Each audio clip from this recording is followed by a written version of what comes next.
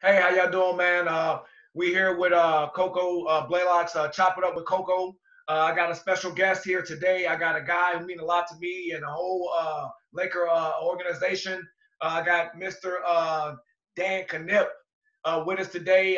First off, I want to say thank you, Dan, for being on Chop It Up with Coco.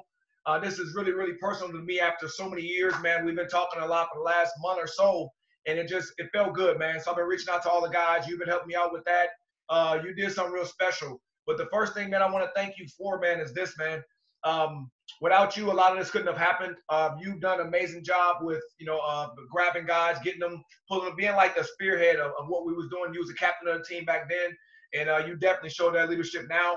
But I want to thank you, man, so much for being able to put up some footage of all the guys, man. You know, like we've all been going on for so long, and just out the blue, man, I decided to sit back and run through my life like a small bio / documentary of the people that meant a lot to me. You're definitely one of those guys. So I wanted to bring you up and talk about you, man. So I want to celebrate these people who had an amazing impact in my life. Even when I went and played college football and played pro football for so long, I felt like when I made it, we all made it. And so I knew y'all probably followed me a little bit, you know what I mean, and things like that. So that's just my mindset. So talking about Iowa Lakes, man, I wanted the world to know like where I enjoyed my most time. Like I said, college football, Division I football was great. Playing pro football was great, but there was nothing like Iowa Lake. So the first thing I want to thank you for, man, is being able to rally the troops up together, man, and put together something that's so special to me. This means more to me than anything I've ever done, anything I've ever accomplished or was given. I'll give it and trade it for what you've done with us, with highlights and just the team. And man, and the team was so strong. Golly, this was the best team that I played on. Period, by far none.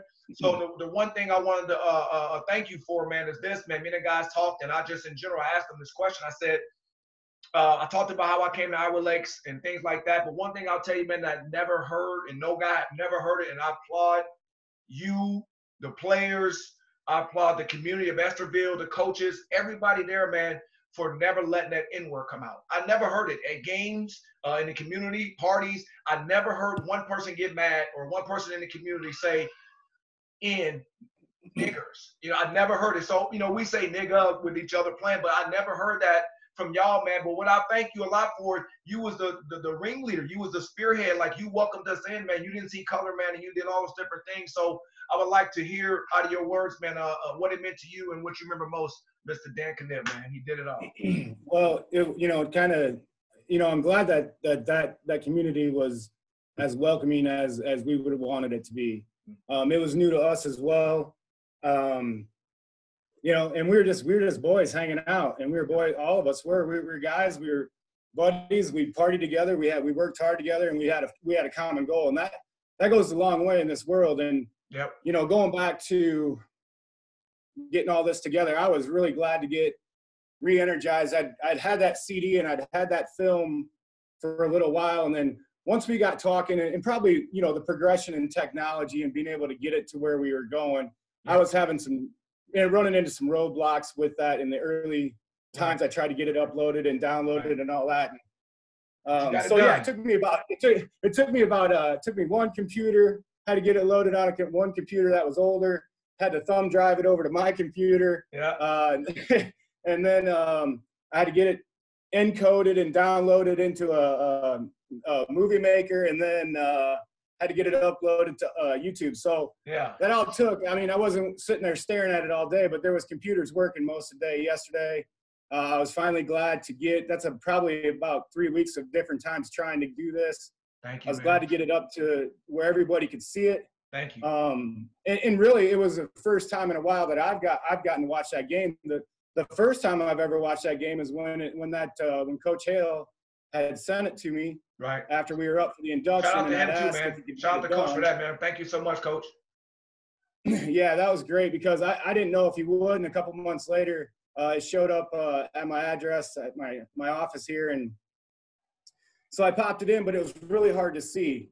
As you guys can tell, that video's older, and my gosh, the guys. It don't matter, man. It don't matter. It's that brotherhood. We got a chance to see who we wanted to see. You can't really see numbers that good, but we know who it is, and that's all that matters to us, Dan.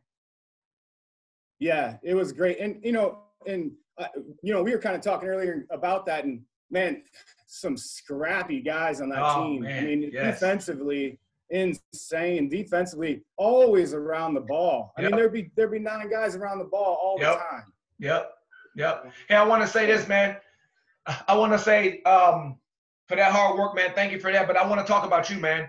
You was one of the guys that covered my back. I played running back, obviously. You played line, you played D line, you played wherever they needed us, and that's what made that team so great. Is that guys played wherever they needed to play to make that team great, and that's one why this team was by far my best team that I played on throughout my Division I career, pro football career.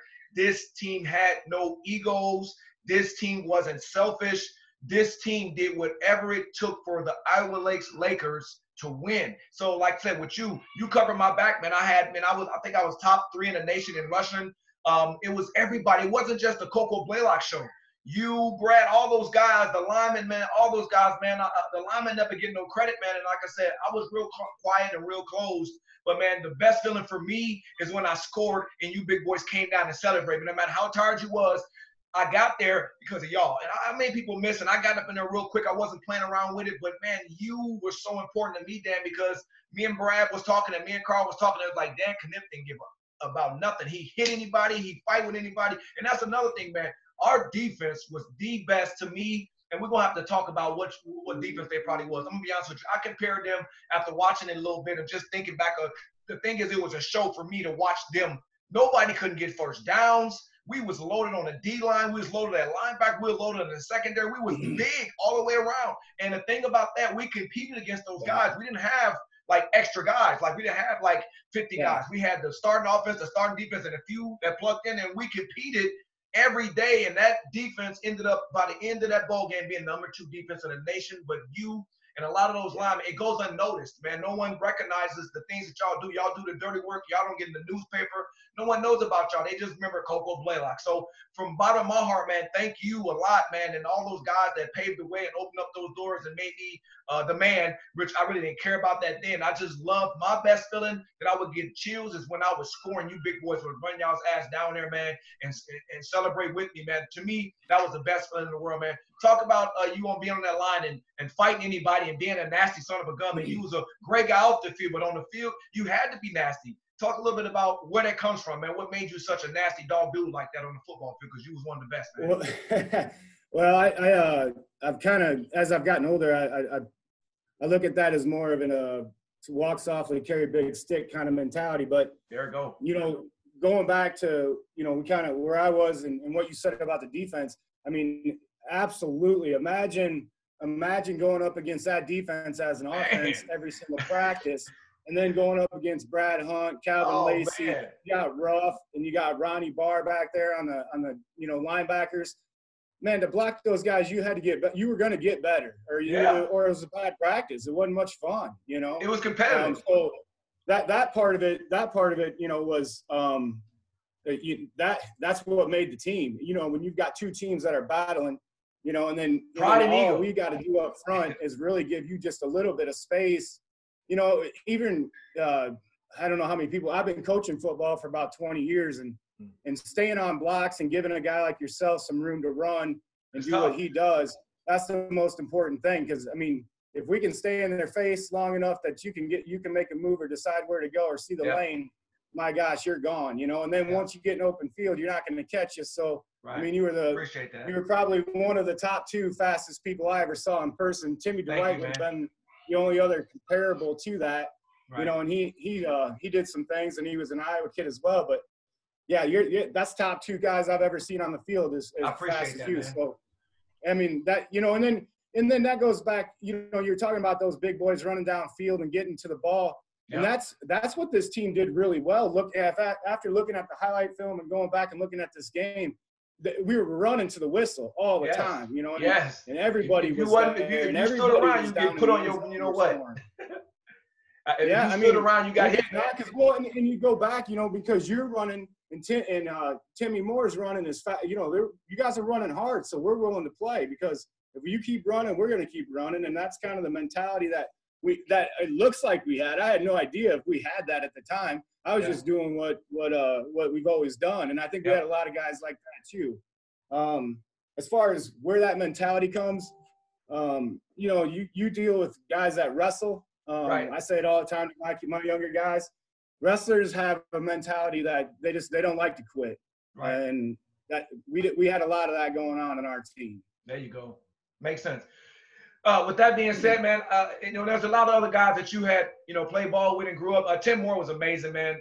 He shared everything with me. You know, I got a lot of props, but he was just as good, man. He just, you know, that duo we had was pretty damn good, man. And like I said, you know, we coach did a good job of letting us just gel. You know what I mean? Let the best be the best. Yeah. There was never no like what I love about the team, man, on offense and defense. There was never no jealousy. There was never no envy of who scored all the points. I mean, we had an overall complete package team.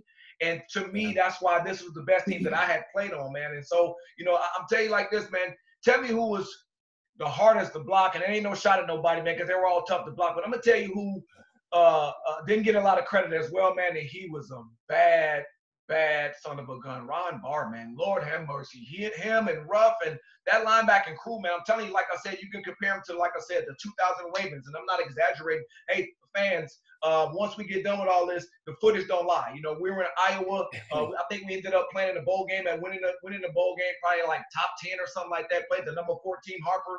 That was in the number 4 on defense in the nation, and it was on turf, and I had never played on turf, and they were good. Like, it was a battle, man. Them boys was well coached. They were big. They were strong.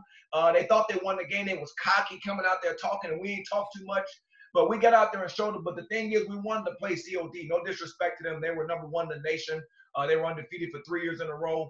We wanted that. And what I love about that bowl game, I remember just like yesterday, Dan, is this. Eyes don't lie. That's one thing I can tell you about the guys on our team. Them eyes didn't lie. And like I said, you know, I look in guys' eyes and you could just see who really wanted to play and who didn't. And I didn't see. The whole team was excited to be there. We was playing with borrowed money. Reason we was playing with borrowed money is because you remember this very well. Iowa Lakes Community College Lakers, we had won some games in 30 years, man. We beat teams we had never beat in 30 years. We were so scrappy and we were so hungry and we were so team-oriented. There was nobody, one person ego bigger than nobody's, and that's why we were so good. But, man, talk about them linebackers, man. Those big old secondary, man. We had Carl Ritchie that was 6'1", 200. Steve Snell that was 6 feet, 200. Kerry, they was big back there. You know what I mean? Linebackers, like, it was the combination of the perfect storm to me. And so for you to find them highlights to show the world, because we could talk about these guys and people be like, oh, they just blowing smoke. They just giving their guys props. But when they go cut this highlight tape on and see that defense smacking people's heads off, they was relentless, man. They was hurting each other. I'm just thankful that I don't know how I went through the season playing against that defense and made every game. You got to go quick whistles. You got to go quick whistles in practice to, you know, to save the guys on offense. With those guys, no doubt about it. I mean, you started that out with one of the hardest guys to block. I'm going against Brad Hunt 90% of the time in practice. And he is, I'm telling you, low. Brad should have played on Sundays, man. Yeah, and then, you know, you talk about Ruff was tough because Ruff wasn't that big of a dude, you know. So he was a lot faster than I was. So I had to have the right angle on and right. Have a chance, you know. Yeah. I don't have that kind of twitch speed that he had. And so, well, you got to be smart when you're slow and not athletic. So, but yeah, so I mean, those guys, you know, we've talked about that a little bit, and that's the great thing is we were able to get a lot better because, you know, we had a lot of pride in what we did, and some of that is that's all we knew. Yeah. We weren't high educated guys, because if we were, we would have been at a different college probably. Absolutely correct. But, you know, we were all in the same boat in that sense. That funneled us down to where high school and going to school wasn't our best suit, but playing football sure as hell was. You Absolutely know what I mean? Correct, and going after each other and being Absolutely correct. Physical. We knew the physical side of things. And so, and then you mix in guys that's all they got right now going on. And you know, I was one of them at the time. I didn't know what I was going to do in life. And right. I didn't even know hell when I left there what I was going to do in life. But all I knew was it was simple, man. I mean, football is simple to a certain extent. And just playing hard all the time is going to do a lot of good things. And I think that was probably one of the best things we had going for us. With that being said, man, like I said, man, I really want to thank you, man. I'm sure a lot of these guys are going to hear this and they're going to thank you as well, man. You was a great teammate, A plus. You did everything the right way. Me and the guys talked about a little bit about y'all welcoming us into that community. We was blessed with so much talent, man, and I love the chemistry of that team, man. There was no self egos. It wasn't about me. It wasn't about anybody. But like I said, we celebrated everything, man. And like I said, I really appreciate your friendship. I appreciate you being on that team. I appreciate everything you did for us.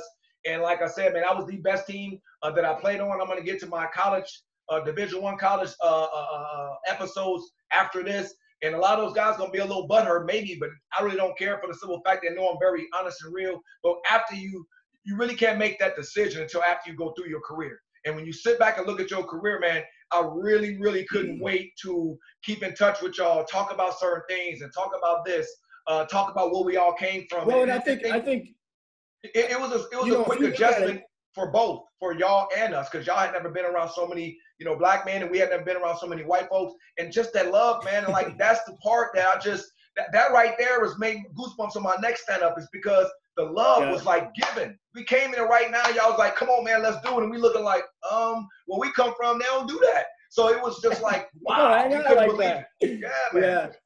Yeah. Well, and you talk about, you hit on two things there that are great as when you're growing up and you're young. Is one is, and I've seen this happen with other teams, is we don't even know what we're accomplishing at that time. You know what I mean? We don't know. That's why it's almost more fun to go look back at it right now, because at the time we're just playing hard. We don't even know that it's going to be the best team you've ever been on. And yet you're expecting to go on and do greater things. And then you look back and for so many other reasons other than just football, right? It's one of the best teams we've ever been on, right? So, I mean, we achieved a pretty good thing. We were pretty good. But at the same time, the reason it's one of the best spots for probably you and myself and a lot of guys that were on that team is because it was for all the outside reasons, for all the other things that were going on. And that's kind of the fun thing. I don't think you can ever see that in the moment, especially at that age. I don't know that you do. You don't? Yep. But awesome to look back on. Yeah, man. Like I said, man, Knipp, man, I really appreciate you, man. I wanted to really talk with you, man. And like I said, it meant so much to me, man. And like I said, a lot of guys going to thank you themselves. We're going to exchange numbers, man. And maybe down the road we can find a way to get together, man. But from the bottom of my heart, man, I want to thank you, man, for having my back. As one of my linemen, as one of my teammates, as one of my captains. You was the captain of the team, and you always led by example, man. You never asked us to do anything you wouldn't do yourself, and you put the team before yourself, man. That was the one thing that I noticed about you right off the bat. And I want to thank your parents and everybody that brought you up, man, just for the simple fact that it starts from somewhere, man. I believe in life. Success in life come from at home. I've always done it. I've dealt with a lot of kids throughout my life. And what I love about you and a lot of the guys we played with, y'all's parents raised y'all the right way. Like I say, I never came there, looked at us a certain way. Y'all made our lives, and a lot of guys went up, left Iowa Lakes and never played another down. And all they remember is Iowa Lakes. So with that being said, man, I really appreciate you. You a brother, man. Color don't mean nothing to you. Don't mean nothing to me. But I really appreciate you digging down and doing the things you did. Because like I said, linemen, y'all never get no credit for anything, man. And I always felt like y'all deserved that credit. You know what I mean? So like every time I would score or Tim would score or whoever would score, we had an arsenal of team. Y'all protected Munn very well. I just love the fact that y'all would run down and, man, and congratulate and celebrate with me, man, and with us and with them. And I don't forget that, man. So to the day I die, man, I really appreciate your friendship. I really appreciate you finding them videos. That's the only thing left of me in my mind, because I had a whole bunch of them, but for some reason they got taken, stolen, etc. But to see that, man, my daughter was just kind of laughing and like, Daddy, that's really you, and things like that. Because I don't say very much. I don't go tell people, oh, I'm this, and oh, I'm that. Right. I've always been a kind of like laid back, kind of chill kind of guy. But for my old lady, my wife, and for my folks to go see that stuff, man, it felt good for them to watch and kind of look and see, why football was so important to me in my lifetime. So my bond with my brothers, man, y'all, I really appreciate that, man. So I say, when we talked about, a month ago about doing this, I say, hey, man, let me go talk about you guys. Let me go ahead and get y'all on Zoom, and then let's put up a highlight. And you made that happen. So thank you from the bottom of my heart, man, for doing that, man. So we'll forever be brothers, man. But with that being said, let me know about your family real quick before we, get out of here. Talk about your family and the people that, you want to, because they're going to watch this, man. I want you to celebrate those people that's in your life right now today. And because they made somebody amazing. You're an amazing dude, Dan. So I want you to celebrate them if you don't mind in this last few minutes. Yeah, no problem. To give you a little background, you know, even to kind of run down where things have been since Iowa Lakes and the day that we got out of there. I left probably after that last semester that we played, after that Cola Bowl. I finished out the semester. I came home, got to work. I've been in Waterloo ever since then. I started coaching junior high level, I think a couple years later, 1 or 2 years later at the latest. I think I was 20. I've been doing some of that since then. Good for you, man. I've been at the high school level, been at the 3rd grade level, the 5th grade level. I've got 2 kids. My daughter's a sophomore. My boy is he's an 8th grader, going to be a freshman coming up here. Congrats to you, man. So he's going to be getting into that high school ball. More than likely, I don't know if right now I don't know if I'm helping out with that or not. I know Coach and I have talked about it. I'm not going to do junior high. I've done that for the last. If you got the time, years. man, you should, man. If you got the time, man, I would. If I were you, if you got the time, I would suggest it. You know, the time there's a ton of time to do it right, and so that's always been my biggest hang up. Do I have the time to do it right, to do justice to the program what it needs? But anyway, so that's coming up. You know, I've got, when I came out, I got into some heating and cooling. My wife, Tammy, I own my own business now, and Tammy and I own a little bit of that. So that don't surprise me, man. You've always been a smart, sharp dude. That don't surprise me, man. That don't surprise me, Dan. Well, I don't know if that was a smart move or not. Time will tell whether going into business for yourself. Hey, man, there's no better feeling than working for yourself. You're your own boss. You get what you put into it. So for you to do that, man, congrats to you. And hey, talk about your business, man, so we can it's gonna be to the world, man. Let's help you. Let's celebrate you, man. I still know people all over the world, but talk about your business a little bit, man, so that we can help a brother out. Yeah, no problem. It's a small heating and cooling company in town here. We fix air conditioners and furnaces and install stuff like that in the commercial and residential world. Like I said, I've been doing this type of work since I left Iowa Lakes, which was I believe 98 was when 96 would have been when I started in the trade. So, I've been doing that a long time. It's made a good living for me. I'm not Oprah Winfrey by any means, so I'm not doing that. But definitely, I'm able to live, able to eat. So that's been good for a guy that didn't go the furthest in college, but I always tell people it's kind of funny. College got done with me before I got done with it, but and that's fine. It's been great. I have no regrets. My parents are still alive. Congrats to that, man. Good for you. That's really cool right there. Yeah, so my kids get to grow up with their grandparents real close. My wife Tammy, she's from down south, a couple hours, about straight south of us, and so we get down there, see her parents. Cool, we're going down tomorrow. But yeah, so everything's going good like that. I can't complain, and that's good. It's you got to see that everything's good in this world, man. It's good. Hey, man, that's what this all about, man. I just wanted you to give thanks to the things that God gave you, man, and you're having a great family and doing what you've done for so long, man. I knew you'd be successful, man, and in my heart, you're still a stud. You're still a champ, and I really appreciate you having my back on that line, man. So, and thank you for getting all this footage together, man. We're definitely going to all visit and figure out a time we can try to get together, man. We're all, I knew the day would come right here where we would be older. We always talked about our uncles and dads and older people talking about how good they were and things like that. So now here we are in their shoes, man, older in our 40s. And so now it's finally here. So here we are now just reminiscing on the past. And there was some really, really good moments. Mr. Dan Knipp, man, I really appreciate it from the bottom of my heart, and all the guys, I speak for them as well. Thank you so much, man, for being a good brother to us when we came to that town. Thank you so much for being a good brother as a captain on that team. And thank you so much for the footage, man. We'll definitely got our numbers. We'll keep in touch, man. And I really appreciate you, man. It's so much brotherly love, man. Yeah. Again, man, thanks for reaching out. Thanks for putting some of that stuff together. Thanks for sparking it. And it was a great time in our lives. It really was. It was a time that some of the craziest things in the world happened, and some of the greatest things in the world happened for me. So it was, for some reason, we were all brought together in that time, in that moment. Right. Good for you. Well, with that being said, y'all, thank y'all here. Support Dan. Mr. Dan Knipp, one of my favorite players, man, one of my better linemen, man. I thank you for having my back. Otherwise, I don't know if I would have been able to last through that damn defense we had, because they was too damn good. But thank you so much, man, for doing this, man. We'll definitely revisit real soon, Dan. Have a good one, brother. All right. Sounds good. Thanks, Coco.